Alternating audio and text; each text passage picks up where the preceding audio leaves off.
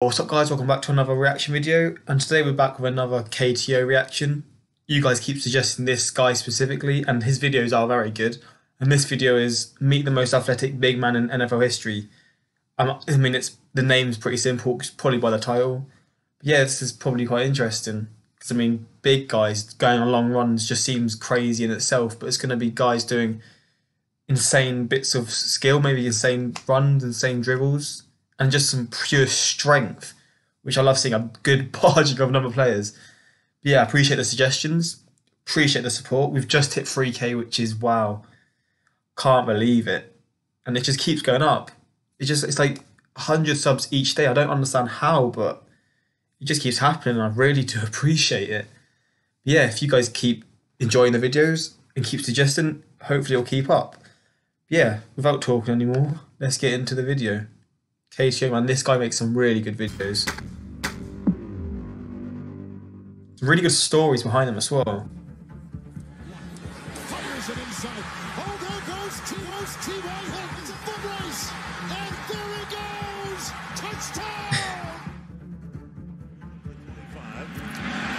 you gotta be kidding me. Oh, look at this. This is the Oh, wow, he looks massive. Look at him, look at his belly. Still going. Oh, wow. 4-yard line. Jeez. People love the game of football. Much of it is due to the pure athleticism on display week in and week out. 100%. Seeing someone make an athletic play is like a great burger. It's always something you'll enjoy.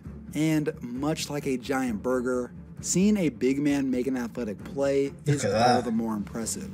Meet Larry Allen. Oh, that looks Look at good. this, folks. Larry Allen, yeah? 6'3", 325 pounds. Wow. Like a sprinter. I'm telling you, that's one of the Look most at his belly. impressive athletic feats I have ever seen. Look at his arms as well.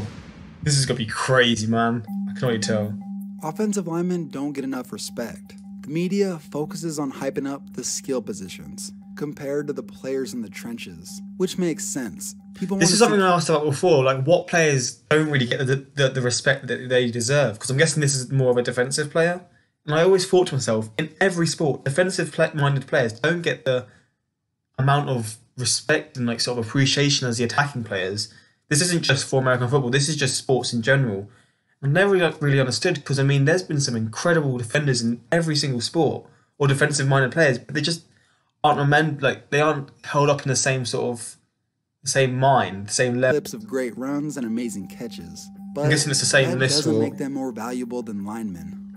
Now, years before Zeke was running behind this incredible offensive line, there was a man by the name of Emmitt Smith, the all-time leader for rushing yards in a career. He is one of the best to ever do it, but when you're running behind a dude like this, you've got it pretty good. Larry Allen is as big of a freak physically Fucking as hell. He is 6'3", fucking 325, ran a 4.840, and claimed to have benched around Oh 700 my days. pounds. He was stronger than everybody, and he knew it. The strongest man. Imagine facing this guy. Imagine how intimidated you'd feel. Because I mean, looking at him next to the other players on the pitch. Because NFL players aren't really small. There's not really any small players, and he's dwarfing every single one of them. So imagine him next to a normal fucking sized guy. Wow. So, defensive lineman Justin Tuck once told a story about Larry Allen.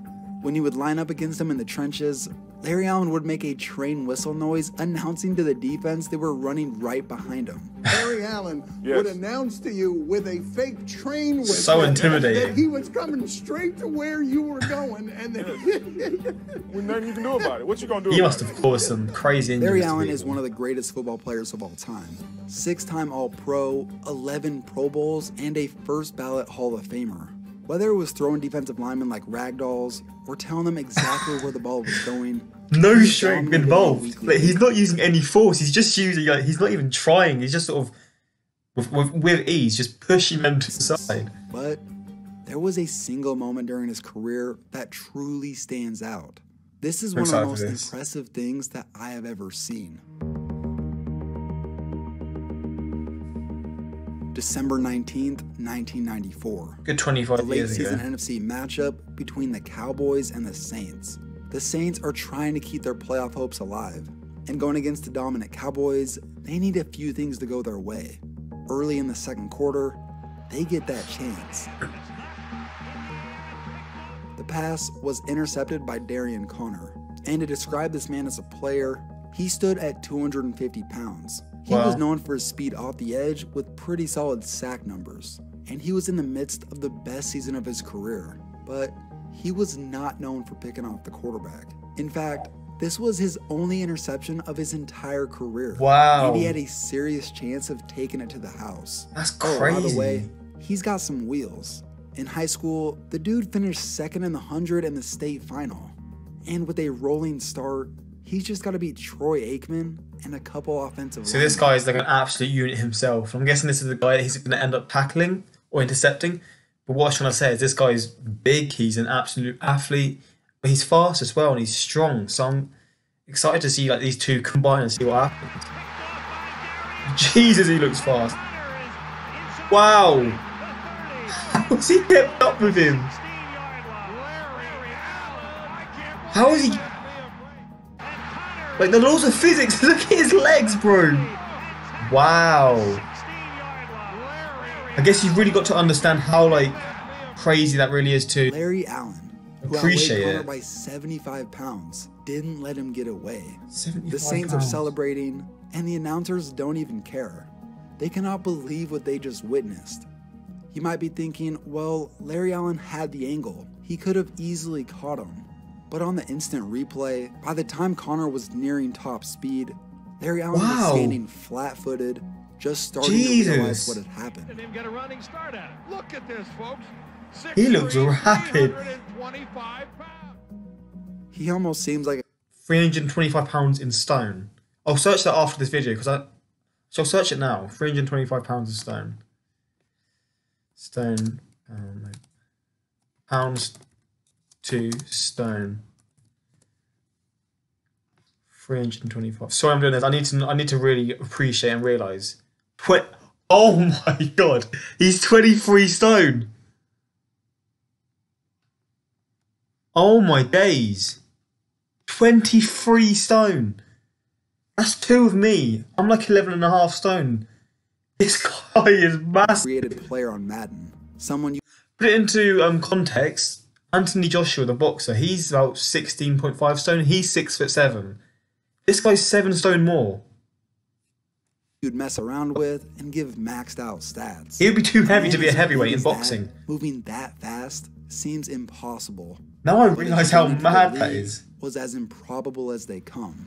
Growing up in Compton, he almost died from meningitis as a baby. Oh wow. And at the age of 11, Larry's younger brother was getting beat up by the neighbors. He's a proper so warrior, yeah? Larry ran over there and tried to help his brother. And when he got over there, the neighbor ended up stabbing Larry Allen multiple times. Oh In shit. the words of the man himself, Got me in the head and the shoulder. I was really scared when my mom told me I had to go fight him. And she was gonna take me to find him and we go fight. 3 days it took me to beat this guy. I finally won. he moved a lot as Warrior. a kid. He ended up going to 5 different middle schools. To get away from the streets for a year, his mom sent him to live with his grandma in Napa Valley, which to him was a completely different world. On the first day of school, he met a kid by the name of Steve Hatton. After becoming good friends, Steve invited Larry to eat dinner with his family. And after learning about his story, his family told him that if he ever needed a place to stay, they were there for him.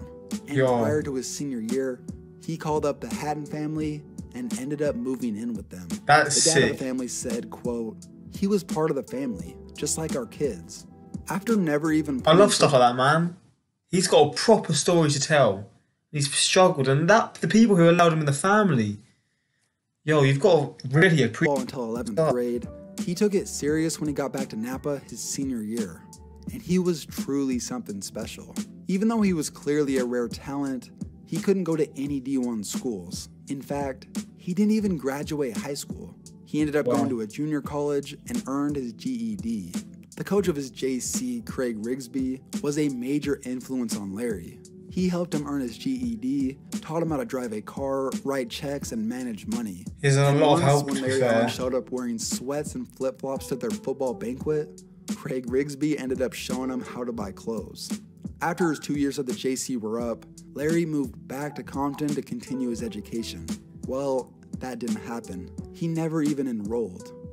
That's when his next mentor came into the picture. Pardon me if I'm pronouncing his name wrong, Frank Scalercio.